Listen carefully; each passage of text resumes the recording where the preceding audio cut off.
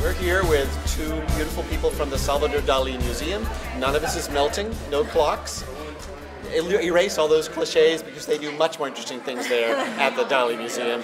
And one of the things they did was the Visual Culture Cat Museum, which won for Best Exhibit at a Museum from a critic's pick, from our Megan Bowler art critic, selected this. And that's a pretty big deal, Best Exhibit at a Museum, because there are a lot of museums and a lot of exhibits at museums. So why do you think this won?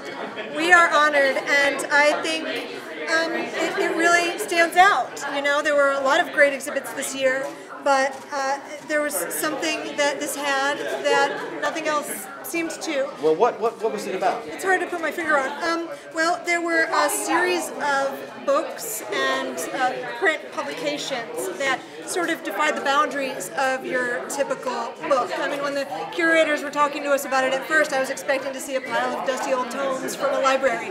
And they set up the exhibit, and it was slick and glossy in these beautiful cases with not just a standard bound book that you would open, but multimedia practically. There was a video of pieces being created, and there were boxes that you could take objects out of that were sent as periodicals. Like there was a series of these 9 boxes that went to a limited edition of collectors.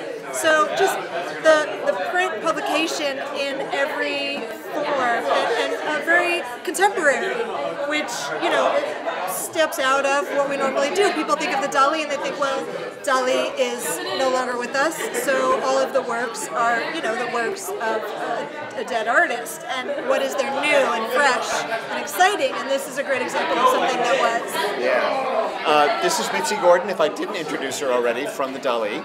And this is Lee, who only goes by one name, like Cher, who also works at the Dali. But I want to give her a special shout out because she represented for her town.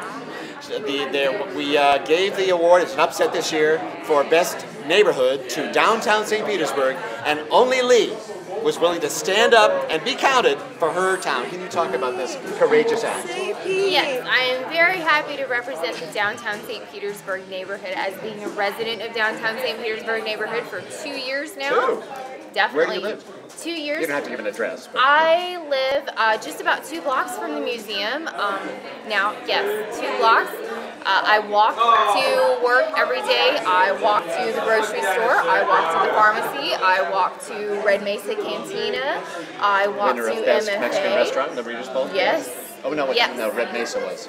Red Mesa Cantina. Red Mesa Cantina, I get to walk to Push, I get to walk to the Pier, I get to walk to any number of fantastic restaurants, exhibits, galleries, shops, and do tons of shopping and spend tons of money that I don't get paid because I work at a wonderful nonprofit and get paid in warm fuzzies.